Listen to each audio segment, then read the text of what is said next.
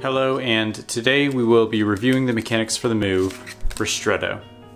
Let's get into it.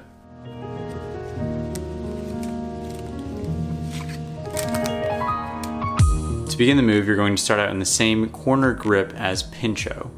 So that is achieved by placing your pinky on the farthest corner away from you, and then your thumb on the opposing corner. So just like this. So once you get to that grip, you're going to do 2 rotations. So your pinky is on one side, thumb on the other, and you're going to rotate that packet around twice using your other 3 fingers. So 1, 2. And that'll sort of get you set and prepared for the rest of the move and adds a nice little flair to the beginning.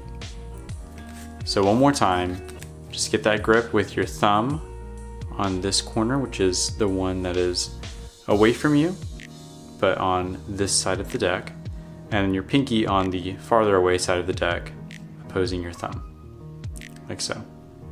Do 2 rotations, and then from this point, you're going to use these 3 fingers to slide this top card off of that packet and around to the other side.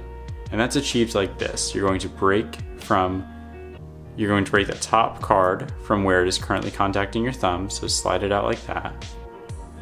And then you're going to use your other fingers to help bring that card, keep sliding it around until it clears all the way around, using your pinky as a bit of an index for that rotation.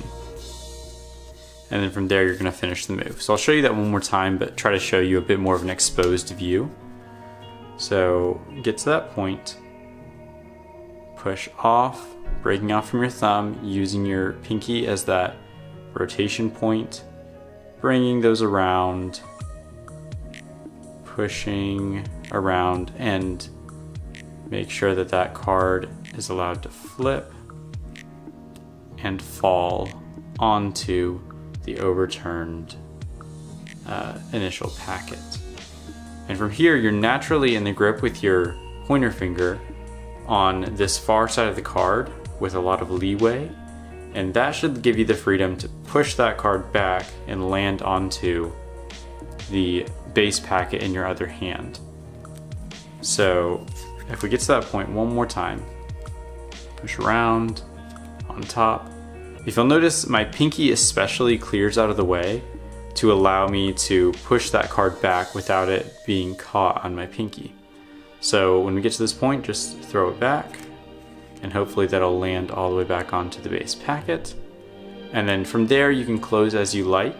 Personally, I like to keep that rotation motion, and you can either go into a pincho from here, or I like to rotate twice again and have those fingers fold behind. And if I'm in a charlier in my other hand, that allows me to riffle down with my thumb and have those cards fall in. But really, that is totally up to you how you want to close it.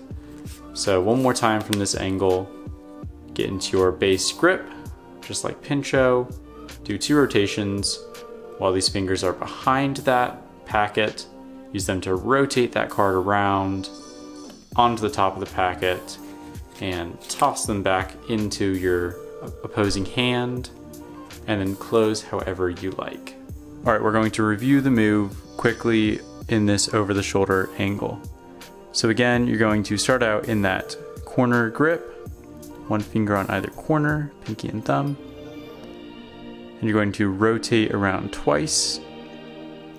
Use those fingers to peel off that top card, go around that bottom packet, and simply use your pointer finger to toss into your opposing hand. And then close as you like.